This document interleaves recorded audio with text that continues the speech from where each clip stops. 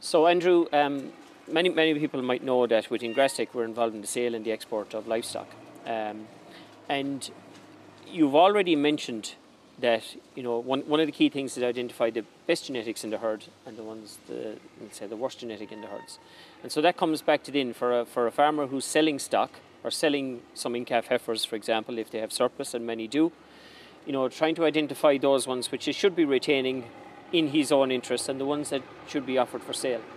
So this is an example of a catalogue page, and it really, when animals are offered for sale, typically this sort of information is provided to us, who we can then forward on to a buyer. So what would you look at here in terms of analysing whether this is a heifer that should be retained or not within the herd? Yeah, I suppose you have the EBI here, a reasonable EBI in fairness.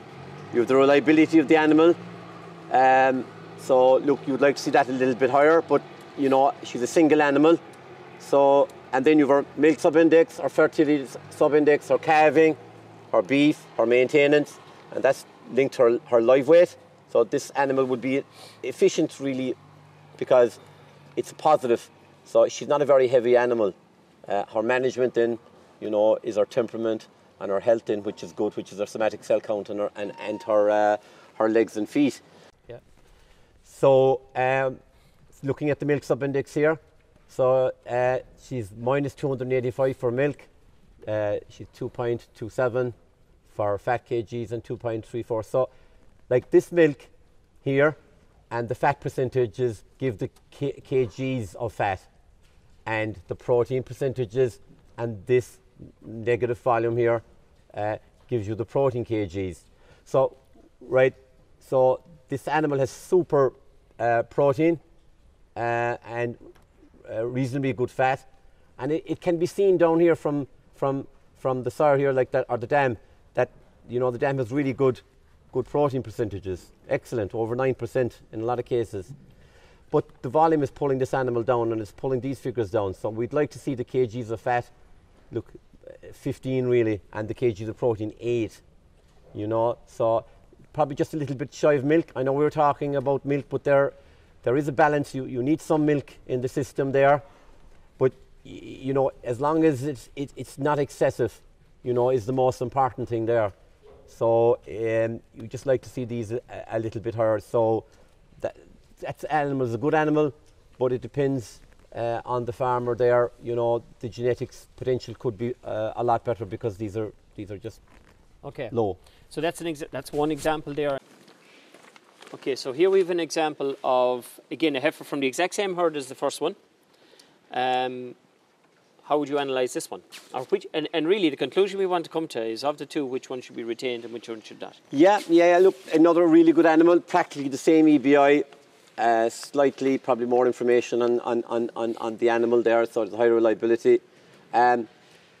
Similarities there, and milk subindex 104, fertility is a little bit lower. So you have to analyse this as well, you know what I mean? The EBI, so that's the good thing about the EBI, it factors in both. But for an efficiency level there, you've minus 25, but you've unbelievable kgs of fat, where you want them to be and exceeding it, and excellent kgs of protein. Excellent fat percentages compared to the last animal, just slightly less protein percent. But you have super kgs of milk solids with negative milk. So there's 30 kgs of milk solid here with negative milk, and I suppose this is what we're trying to, I suppose, push forward, is that you can have a super efficient animal and she doesn't have to be positive in milk. And I suppose that's where we're trying to, show the genetic potential there of animals in your herd, and a really profitable animal. Okay. So the interesting thing for me is that both of those have practically the same EBI. So if EBI is solely used as the currency or the check to see whether to sell or not to sell, there's a lot more information deep within the index that'll definitely allow you to make a more informed decision there on that. Definitely. No, you could say this animal has slightly lower fertility, but fertility is hugely important. But I suppose fertility has only about a 3 or 4% heritable trait, when milk production has a very high heritable trait. But fertility is hugely important and couldn't be emphasised enough that it is really important. So it's all about a balance, you know what I mean? And I suppose this is the most important thing there is, you know, a balanced breeding and balanced decisions. And you know, you're on, I won't say you're on the road to success or a big, huge improvement. Okay, yeah, super. But it's analysing the data is probably the most important. Okay. You know.